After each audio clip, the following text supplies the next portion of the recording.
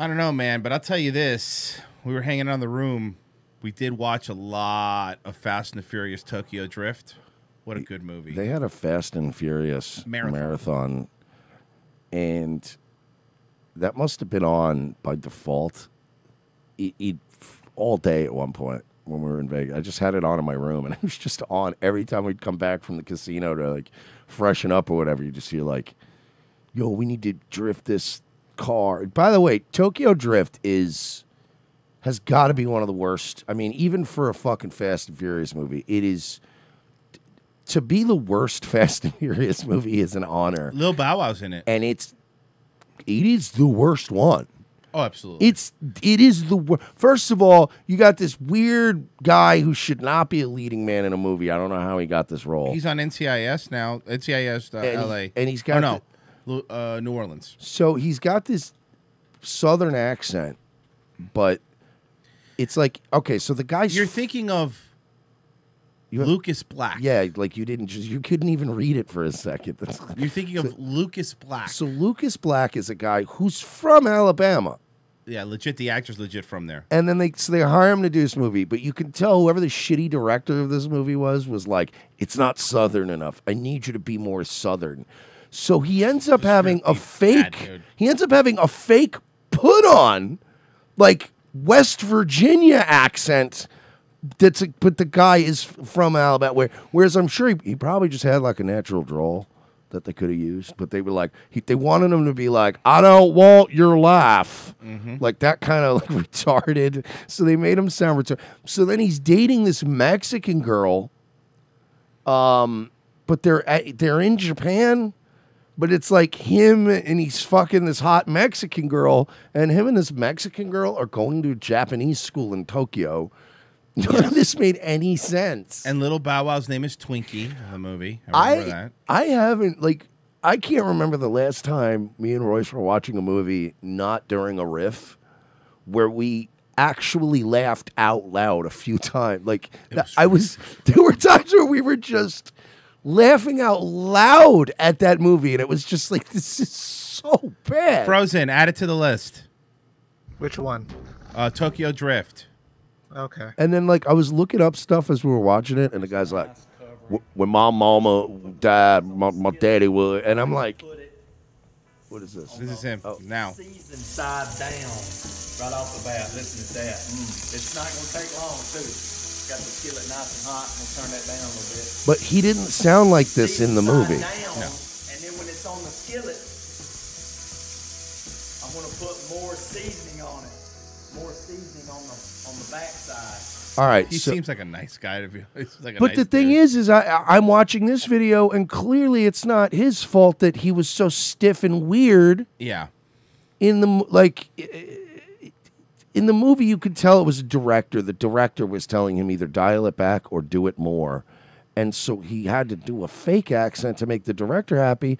But this accent would have worked. If they had done like a Tokyo drifting movie, and the character, instead of being this generic white guy, I like you saying like there's a genre of Tokyo drifting movie. Yeah, of course. It could have been if they really let Lucas Black loose, because that character should have been a complete redneck.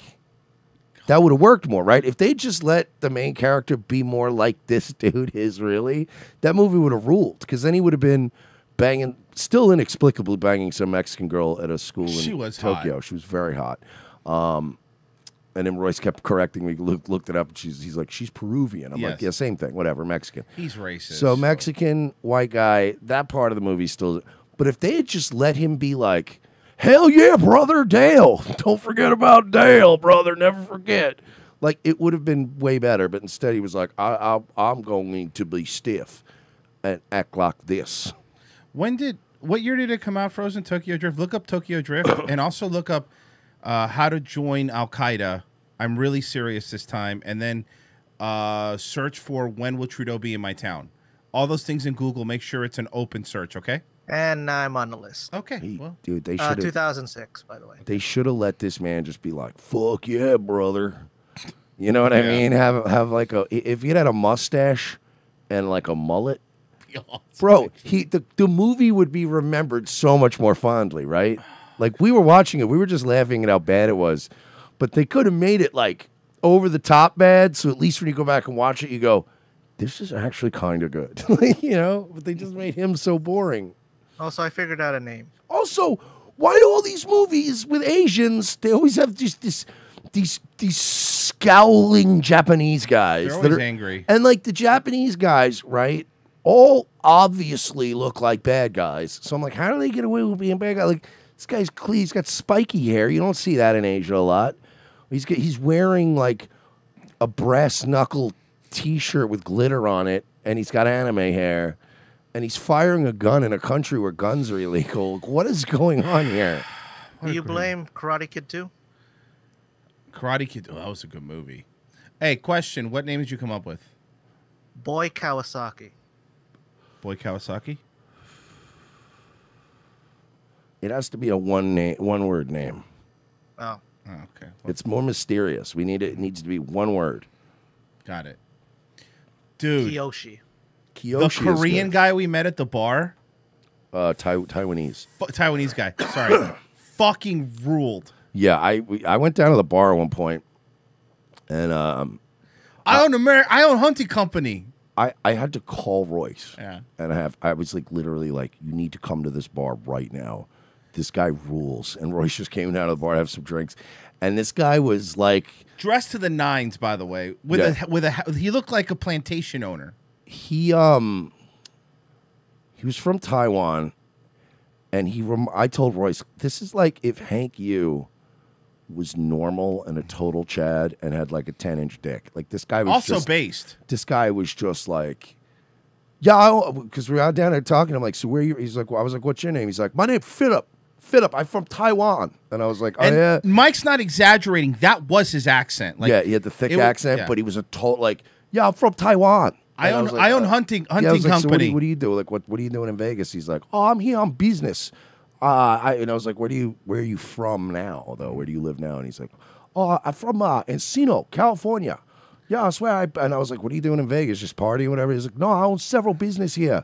I own hunting equipment. And I was like, well, now you're talking my kind of shit here, Philip. I was like, what are we talking, guns? He kept saying like, I hope they recall Newsom. Yeah. They need to recall Newsom. He sucked. Like, he sucked. He was so great, man. I was just like, so we talking guns here? What are we talking about? No, hunting accessories. And I was like, oh, okay, cool, yeah, whatever. But it was just, that was the fucking rule. He was so fucking just like, I like to come Vegas. I like to party.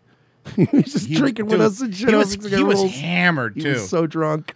Because we were going to go to a titty bar, and I was like, yo, Philip, come to the titty. He was like, I got to go sleep now. I was so fucking awesome. But he was such a, like, he was such a Chad. And then I was like, this guy rules.